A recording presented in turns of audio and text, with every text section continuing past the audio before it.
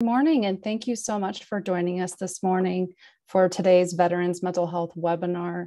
We are so excited to have you and look forward to having a very in-depth discussion on mental health.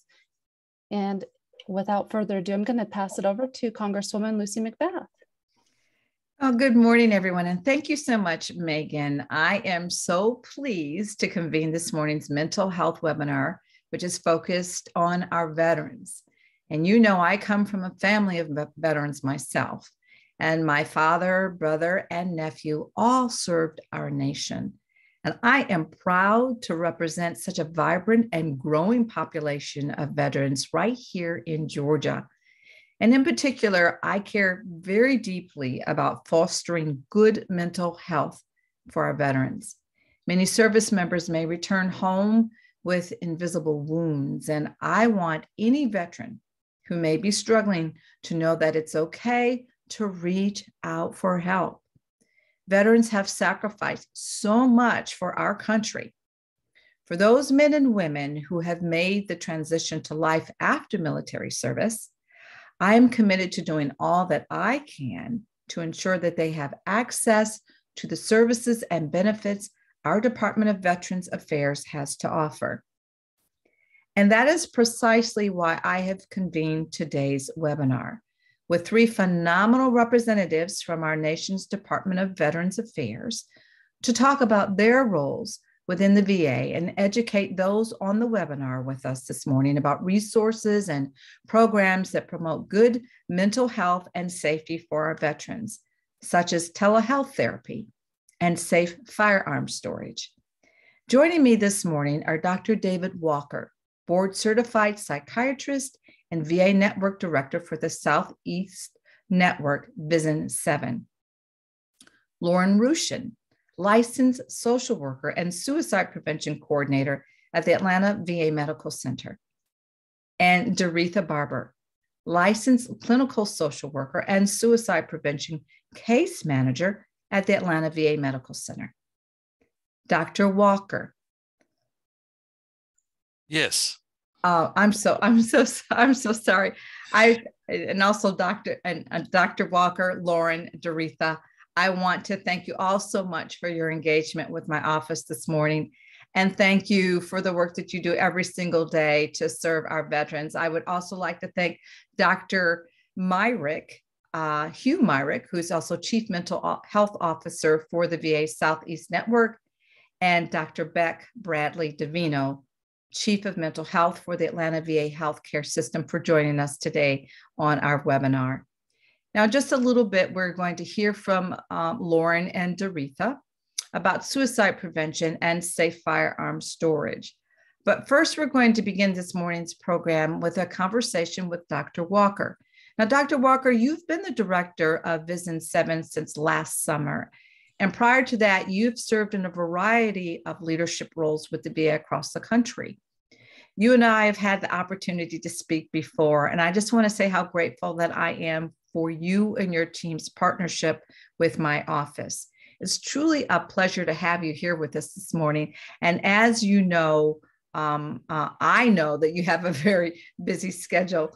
But before we get started in our conversation, I just want to turn things over to you for a brief introduction of yourself to those that are joining us on this webinar. All right. Well, thank you. Certainly, it's an honor to be here. I went to the military medical school run by the Army and then did psychiatry training in the Air Force and was in the Air Force until 2003. And then I have worked in the state system. And then since 2009, I've been in the VA. I still see patients. I treat opioid addiction with a medication called Suboxone. And Suboxone is FDA approved to treat addiction. And I have patients from 33 years of age to 74 years of age. And they all were started on the narcotic for legitimate reasons. But unfortunately, it got out of control. And with this medication, I'm able to, what I call, help them get back into society. And then my other part of my regular job is over the 8 medical centers throughout South Carolina, Georgia, in Alabama. But on Friday afternoons, it's my clinic day, and I enjoy still seeing patients to help them get back into society. And I really appreciate this opportunity to speak with you today. Well, thank you so much, Dr. Walker. We're really, really glad to have you. And the first topic that I want to discuss with you is the general mental health of our veterans, with a particular focus really on the last 2 years, in particular under COVID. I'm deeply concerned about how the COVID-19 pandemic has affected our veterans. I think we've spoken about this before, and as a VA employee and someone who's still seeing patients yourself, can you just share with us how you believe veterans are coping with their mental health since the initial shutdown in 2020? So we have been fortunate that the veterans have done well considering all the challenges. But we're certainly really concerned about how the pandemic has impacted us. One of the ways it's impacted us, of course, is the way we provided the care.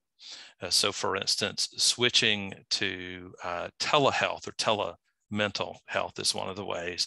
And then another thing that has impacted us is our own staffing. About a third of our employees are also veterans, and certainly all of healthcare has been impacted, by this. But we've adapted by using the technology, which I think has helped, because appointments in mental health can occur on a smartphone, a tablet, a computer, and in person. But the nice thing is that using the technology, we've been able to actually increase and see more of veterans during the pandemic.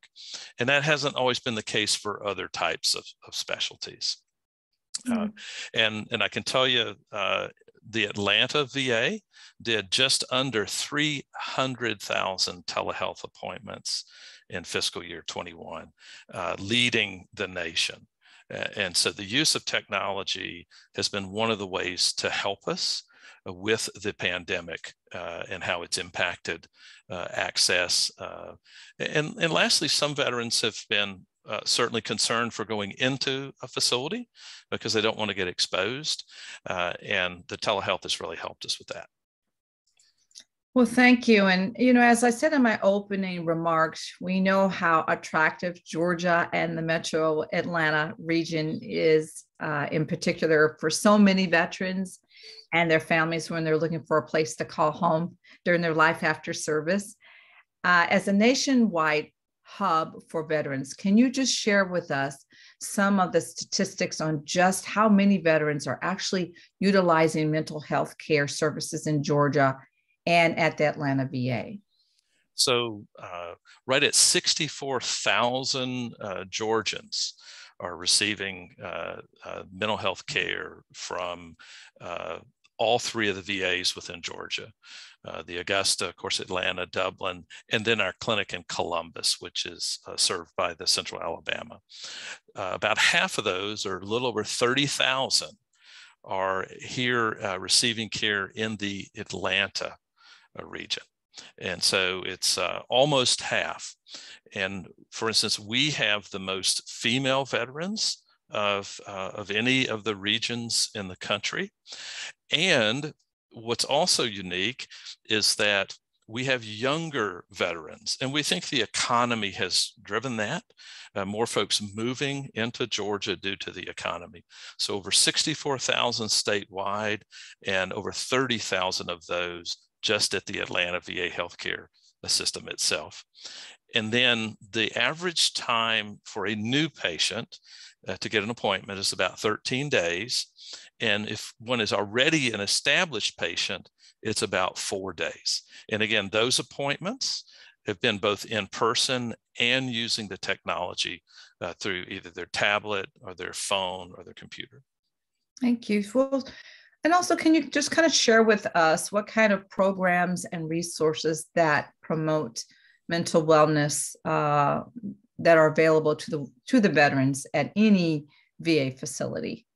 Okay, so we're very fortunate that Congress has given the VA the resources to treat veterans. And so I'll break it down into wellness. So we have programs that involve apps that on your smartphone or on your computer, but really a smartphone or tablet that can help you with everyday things. And some of those are specific to stress, some for PTSD. So we have apps. We have, of course, in-person appointments. We have same-day services and also emergency services. But basically, I would say it's comprehensive mental health for our veterans. Now, in addition, one of the things that the VA is very fortunate to have is experts in treating PTSD and also military sexual trauma. And then, of course, things like depression, anxiety, and other types of illnesses that you can see in veterans. We also have a program where we use peer supports. So it's the peer support program. And a peer is a veteran who has themselves, he or she has experienced and been in treatment, and now they receive training and they're involved in working with veterans. So then it's not just a therapist, it's actually a peer. And so we have the peer support program. And then lastly, the vet centers, the Atlanta Vet Center is a resource. The vet centers are separate from the hospital system, but they are there for those veterans who, might initially feel a little hesitation to going to a hospital. But the vet centers also have the ability to do therapy with their veterans, active duty service members, their families, and certainly they offer certain types of counseling too. Well, in addition to the VA Medical Center indicator, there's quite a bit of interest in the new VA clinic that is being constructed on Bells Ferry Road. Can you just share with us about what kind of progress has been made at that new VA clinic and when veterans in our area can expect to begin utilizing the VA services at that location? Okay, so the Cobb County Multi-Specialty Clinic is one that has been impacted somewhat by the supply chain in dealing with some of the equipment and switches and things. But we were hoping to be in it in June to July of this year. That might be pushed a little bit into the early fall, but we're waiting on some supply chain issues. And this is happening across the country, but that is going to be a significantly sized facility because we currently have 20 sites of care in Atlanta. And what we want to do is really have an even larger focus. And that Cobb County Multi-Specialty Clinic is going to do that. In addition, we are going to be adding new CLC or community living center beds. Sometimes people will refer to that as a nursing home, but it's really more than a nursing home. It's the home of the veteran, and they can also do short-term rehabilitation. And that certainly at the Trinka Davis Veterans Village in Carrollton. And I also want to let you know, they had their survey about 2 weeks ago, and they had 0 findings during their survey. And so that's impressive when you can have a medical facility have no findings in a survey. And so that's something. And then lastly, there's this thing called the market assessments that the mission law is requiring the entire VA to undergo. And the results of those are going to be published next month. So I'm not able to speak to them yet because the Secretary of the VA wants us to tell our staff first. But what I can tell you is that the Atlanta VA is going to benefit significantly from the recommendations. Those recommendations will go to the president, and then the president will forward them to Congress for a vote. And this VA in Atlanta is certainly going to have even more opportunities for growth than what I've just mentioned if those things come to fruition. And because the veterans have voted with their feet to live here, I anticipate that we're going to see significant growth. And the other parts of the state will also see growth, but Atlanta by far is seeing the largest growth. Well, we look forward to that. And that's amazing to hear. I know our veterans definitely are so anxiously awaiting any, additional benefits that they can get. And they're so deserving. But, I do hear this concern, time and time again. Many veterans have reported to my office that they were just unable to reach their providers by phone, and that it's just difficult to get a hold of the people at the VA by telephone. And I've long kind of expressed those concerns with the VA leadership. And I continue to be concerned anytime our veterans are having trouble accessing the care that they deserve through the VA. Can you just share any updates on improvements being made to the phone system at the Atlanta VA Medical Center? Yes, and thank you for asking, because this is important. We know that we put a brand new phone system in there, and it's a Cisco brand system, and it did not go in smoothly. There is no doubt. And so things have been going on to increase the amount of that can go in the queue to wait, so to speak. And so that's one thing. The other is that we are in the process of working with another VISN, the one that's in Florida, and they are hiring additional staff, and then they're also going to be available through VA Health Connect to actually help us answer those calls, and then they will have providers available. So we're in the process of getting that set up. They are actually hiring and have begun to hire staff, and so that will also help all of the VAs in VISN 7, and Atlanta will be the first one online with that.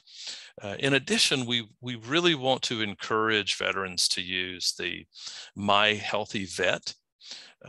This is where one can send a message to the provider.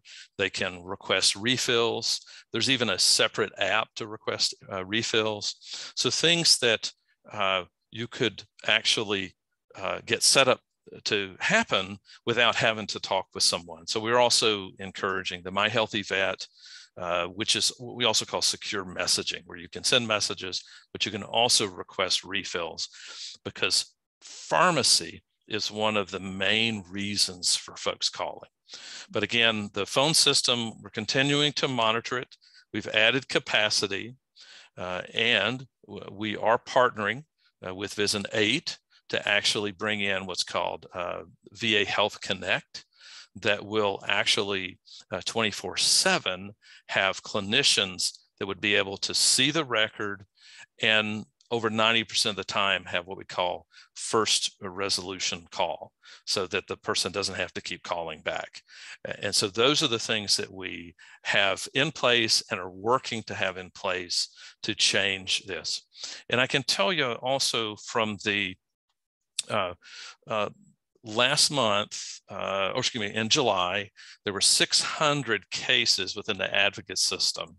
And when I looked last week, there were only about 30 cases waiting to be worked down. So the facility has also been working with their advocate system to actually resolve cases, because our desired outcome is not for people to be unable to reach us. Well, thank you. And Dr. Walker, I really want to thank you again for your engagement with my office and for just taking some time out of your busy day today to speak with me and everyone who has joined us on this webinar. We really, really appreciate it. It's truly an honor to have you with us, and I really look forward to the next time that we're going to be able to connect with you. I understand that you have another event that you've got to get to this morning as well. I understand that 100%. Yes. So just please extend my thanks and appreciation to your whole team at VISN 7. We really appreciate you Thank everything that you're doing to just upgrade the standard of care for our veterans and our families and those that have just put so much on the line for America. Okay. Well, you're welcome. And I certainly do. I also get my care at the Atlanta VA, and I trust in the clinicians there. Basically, our expectation is to meet the veterans' expectation. That's our desired outcome. And thank you for your engagement and support. Thank you. Well, we will now move into our conversation about suicide prevention and firearm safety. As I introduced earlier in the morning, I am pleased that we have Lauren Rushin and Doretha Barber here with us. They are two licensed clinical social workers who work on the suicide prevention team at the Atlanta VA Medical Center. And in just a moment, Lauren and Doretha are going to actually share a presentation and answer some additional questions from our audience, moderated by Megan. Lauren and Doretha, feel free to take it away. Thank you, Congresswoman McBath. We are honored to be here from the Atlanta VA Healthcare System Suicide Prevention Program. And here's our presentation. We will be going over some really very sensitive but key topics with the VA programs. And we'll be covering SAVE and lethal means safety initiatives. And Lauren, she'll be presenting the first portion of this program. Thanks so much, Doretha. And thank you again, Congresswoman, for having us here today. We are really honored to be a part of this important conversation. Please note that this is obviously a very sensitive topic. And so you'll see on this slide that we want to just let you know that we understand that suicide is an intense topic. And a lot of you may have different experiences or been impacted by suicide. So if you need to take a break or step away, you are welcome to do so. And of course, if you or someone you know is in need of mental health support or in crisis, you can always call the National Suicide Prevention Lifeline or Crisis Hotline at 1-800-273-8255 and press 1 if you're a service member or a veteran. So on the next slide, we'll start with some data just to show you the scope of veteran suicide. And the VA keeps extremely detailed records about our veterans, including any kind of reason for death. And so as you see from 2001 until 2019, you can see on the left-hand side are the amounts of deaths, and on the bottom are the years. And so, the good news is from 2017 to 2019, we did see a decrease in the rate of suicide death, which is definitely a good thing. But we're also still very concerned because either way, when we look at the trend, it's still upwards. And one death by suicide, particularly in our veteran community, is too many. And so this just gives you a breakdown. On the next slide, you'll see even more of a breakdown. Our veterans are represented in the blue color, whereas their non-veteran counterparts are represented in the orange color. And as you can see, the veterans are much more impacted by suicide versus their non-veteran counterparts. And again, while we have observed a decrease in the rates, this is still far too many people dying of suicide when we know that suicide is so preventable and that there are services that are here and ready to help support our veterans in need. So on the next slide, when we think about suicide, we like to think about risk versus protective factors. So risk factors are characteristics that are associated with increased likelihood for suicide, whereas protective factors do just that. They protect and support our veterans so that in times of stress, they have things that are more grounding. And so when we think of risk factors, we think of things like somebody who has a prior suicide attempt or mental health and or substance use issues would be more at risk for suicide. We also think of our psychosocial challenges. So our veterans who've had, legal, financial, housing, employment issues, recent losses, which can even include relationship losses. And obviously, when we think of the pandemic, a lot of that can also be wrapped up in that. So we want to try to decrease those risk factors and increase those protective factors. We also know that protective factors include access to mental health care, which we were just speaking about earlier on this call, as well as a sense of connectedness, which can include connectedness to your mental health or medical care providers, to the VA community, problem-solving skills, a sense of pure spirituality and purpose or mission, physical health, employment, and social and emotional well-being.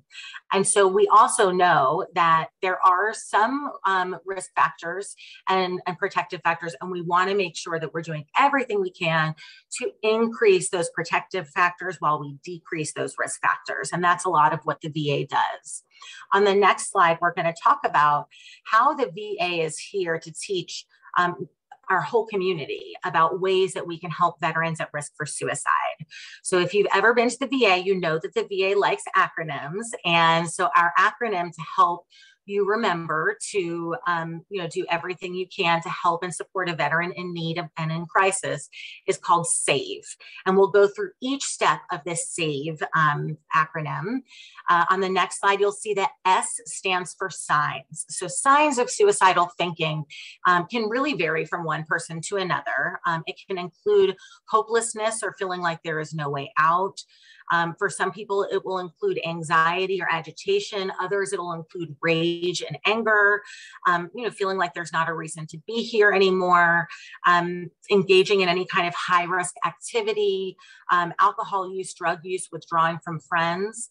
And then most importantly, a couple of the most, concerning red flags and signs of suicidal thinking that really require immediate follow-up and involvement include if a veteran is talking about or thinking about hurting themselves or killing themselves, actively looking at and talking about ways that they would die, talking about death or dying, giving away their belongings, and as well as self-destructive or risk-taking behaviors such as increased promiscuity, driving fast, alcohol or drug use, particularly when there's also firearms involved. Those are the ones that require immediate outreach, and our Veterans Crisis Line stands available to assist those veterans. So when we think of our SAVE acronym, S is for signs of suicidal thinking. A stands for asking the question. And again, we understand that this is not something that normally people talk about, but we know that some people think about suicide. And so if you are concerned that somebody you know may be in crisis or may be thinking of suicide, you want to ask them plainly, are you thinking about killing yourself? You want to ask them if you've identified any kind of warning signs, and you want to ask in a way that's natural. You certainly don't want to ask the question with a negative by saying, you aren't thinking about killing yourself, are you? Or wait till they're, halfway out the door, because we want you to ask them in a way that feels meaningful and caring so that the veteran feels that they can open up. So S stands for signs, A stands for asking the questions. On the next slide, we move to V, which stands for validate the veteran's experience. And that's just speaking to talking openly about suicide and being willing to listen and allow the veteran to express his or her feelings. Also being non-judgmental and recognizing that this is a very serious situation. So an example of a validating experience, if somebody was telling you that they feel hopeless and there's no way out, you might say something like, it sounds like you've got a lot going on, and I'm glad you're sharing that with me. So that's an example of a validating experience. We never want to say something like, that's okay, it'll get better, because even though your intention might be good, that doesn't necessarily validate that the veteran is going through something really serious and may need some help. So S is for signs, A is for asking the question, V is for validating the experience. And then on the next slide, E is for encourage treatment and expedite getting help. So if somebody that you know is suicidal, you want to make sure that you're not keeping their behavior or their thoughts a secret. Even if they ask you to, you're getting help for them so that we can help protect the person. So you never want to leave a veteran alone that you are concerned may be suicidal. That would include on the phone. You want to keep the veteran on the phone versus hanging up. You also want to try to get the person to seek help immediately. So that might be through contacting his or her doctor or therapist, going to the nearest emergency room, calling 911, or calling our crisis line, which is available 24 hours a day, 7 days a week to our veterans. And that number is on this slide, which is 1-800-273-8255 and press 1. So if you think somebody may be suicidal, you want to encourage them to get treatment. So you might say something like, I understand that you're going through a lot, and I want you to know that there's help available, and I'll do whatever I can to support you. And then call that crisis line. So that's our SAVE training, which we are very, very grateful to be able to present to you today in this format, because that acronym can help you save a life and hopefully many lives. On the next slide, you'll see that the VA has a really robust public health strategy to address veteran suicide. And we know that we can't do this alone. So while we can address some of these clinically based best practice interventions, what we really need to do is partner with our communities, just like you all today, so that we can make sure that we are using a full public health model to address suicide. On the next slide, this gives you a little bit of a breakdown of some of the different ways that we can use both clinical outcomes, which include safety planning and suicide prevention services, which myself and my team provide, as well as many of our counterparts throughout the country, treatment engagement, satisfaction with care, and then the community outcomes that, that Ms. Barbara is going to speak to in just a moment. Thanks so much for covering the SAVE portion of this presentation, Lauren. And I also wanted to add that SAVE is offered to all new employees of the VA, and they receive also annual refreshers on this particular training. Next slide. Just to emphasize the importance of our community outcomes, I want to focus this portion on safe firearm storage. Because firearms are the most lethal means of suicide, that is why this particular outcome is so important, and why the VA is adopting initiatives that will increase our veterans' safety and look at the fact that firearm usage is high in this particular population. So just to give you a little background and some data, nearly 90% of firearm-related suicide attempts are fatal. And this is compared to just 5% of all other suicide attempts. Nearly 70% of all veteran suicide attempts involve firearms. And our next slide will show you some various methods and data in reference to this.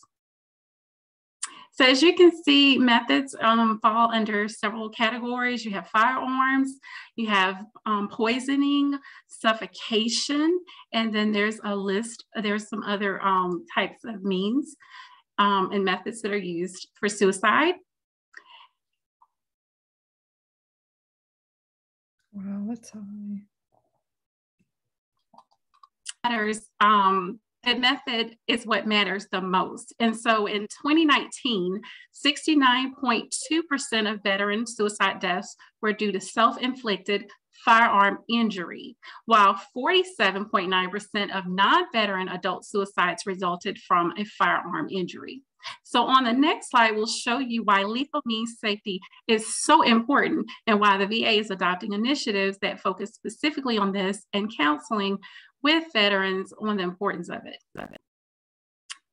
As you can see, building time and space between the impulse to act and the means to harm oneself saves lives. This slide depicts the importance of that. And while some suicide crises last a long time, most last minutes to hours. So just take a note of that, minutes to hours. So in one study of suicide attempt survivors, 47% said it took less than 1 hour between their decision to attempt suicide and the actual suicide attempt. 24% said it took less than 5 minutes for them to act. The time between when a person decides to die by suicide and the actual act and the decision is often very short.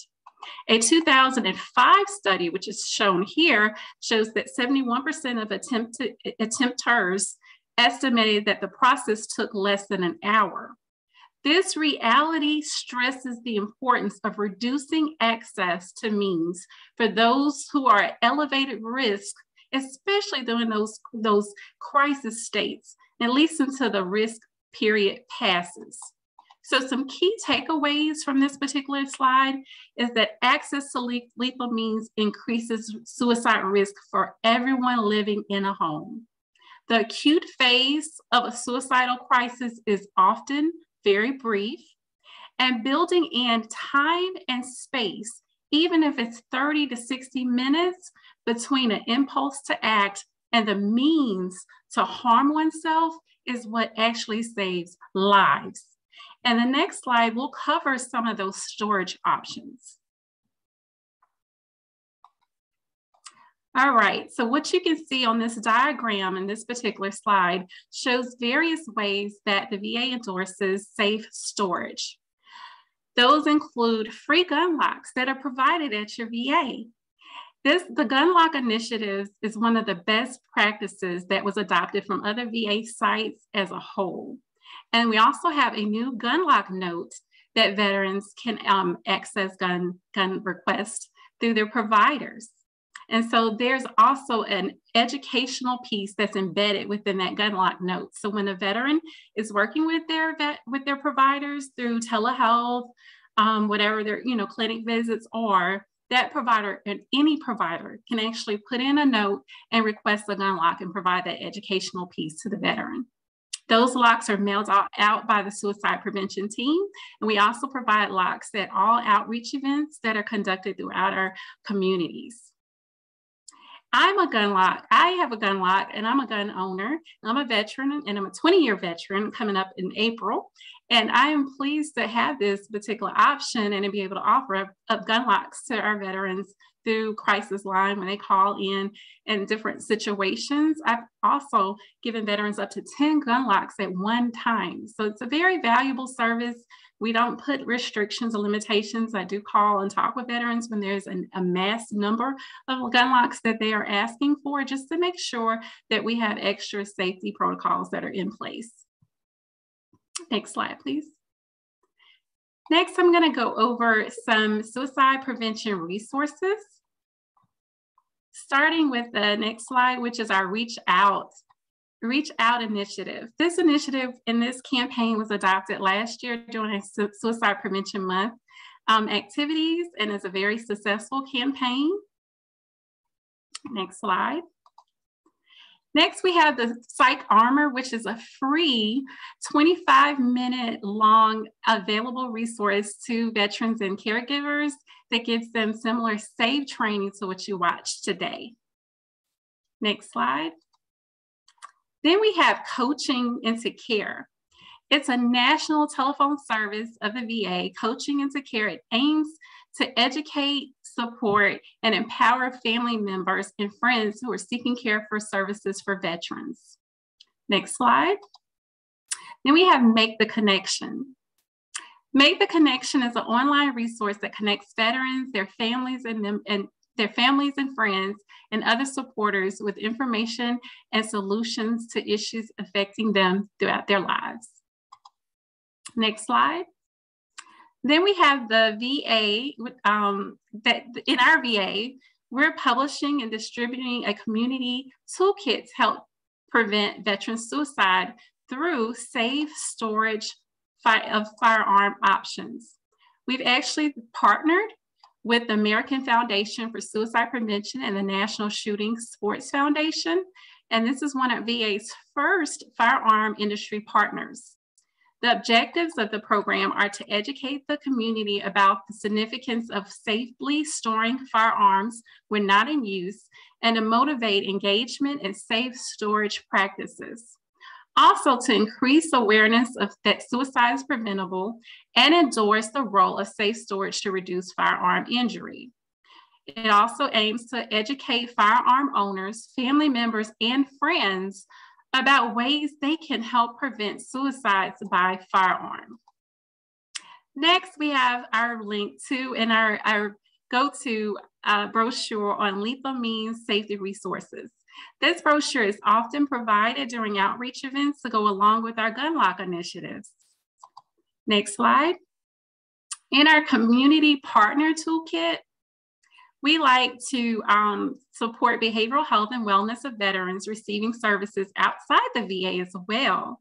Resources are available in this toolkit that include information on screening for military service handouts and trainings to increase knowledge about military culture, and many clinics focus on relevant aspects of behavioral health and wellness. Next slide. Together We Can. The VA released a suicide prevention informational series for veterans, their families, and caregivers about common suicide risks and protective factors. And this slide shows a link to that particular service. Next slide. As Dr. Walker mentioned before, the VA and DoD has approved apps that are available for iPhone and Android users to help them with coping skills in between therapy sessions. This is very vital to connect our veterans to resources that are going to help them improve their outcomes. Next slide.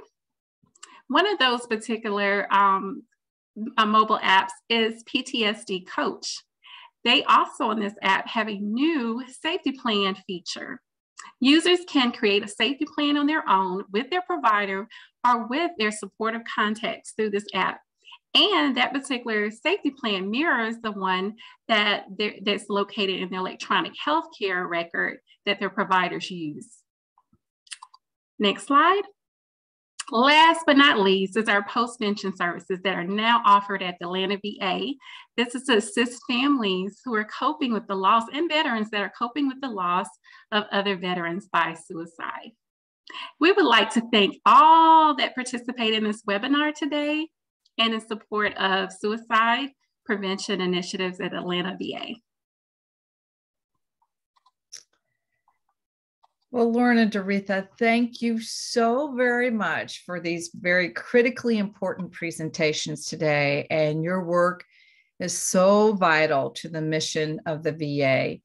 And I'm just so glad that the VA has people like you on its staff. I really, really do. And now I believe that Megan is going to moderate just a few audience questions for you both. Thank you, Congresswoman. Thank you. So I just want to echo the Congresswoman's remarks that suicide prevention is so important. And as a veteran, I have a very close, it's very important to me. So I want to make sure that if you are a veteran, if you're a family member and you are concerned about a veteran, to reach out for help. And our office is here to help share any resources that you need. I am the veteran and military caseworker for the Congresswoman, and I handle most of her veteran casework, and I'm happy to help in any way that we can. So we do have a few questions that were submitted prior to the event. And the first question is, in the VA's 2021 National Suicide Prevention Annual Report, the average number of veteran suicides per day in 2019 was 17.2. Do you have any data to show more recent veteran suicides? I know the VA provides those updates in an annual report, but it's usually a couple of years later. So do you know about what time frame we can expect those numbers? So as we already know, suicide prevention is the VA's top priority. And as such, there have been considerable investments that were made to increasing staffing. So we're able to forecast and make projections based on our state or in regards to things that we can plan for in the future, like increasing personnel and staff with the Veteran Crisis Line to respond to those critical needs. And we're also increasing resources for our nation's veterans. Our current strategy augments our ongoing internal effort by combining with community partners to implement clinical strategies for interventions on a broad spectrum. So although 2019 is the most updated information we have, it would be remiss if I did not highlight some of those anchors of hope that were pulled from that particular data, and then what it looks like moving ahead based on our data from that particular period. One of those those anchors, of hope, highlighted that there were 399 fewer veterans that died from suicide in 2019 compared to 2018. That's an important hope and anchor. So there was also nearly 13% in 1 year rate decrease with our female population of veterans, which represents the largest rate decrease from women veterans in over 17 years span. And while COVID rates and COVID data is still continuing to emerge, data thus far does not indicate an increase with veteran suicide-related behaviors. So we do know this based on predictions from the past. Thank you, Doretha. You're welcome. So the second question, are there any categories of veterans excluded from the veteran suicide rate, such as suicide incidents resulting from domestic violence? The VA is leading the way with tracking data and trends related to suicide behaviors and events.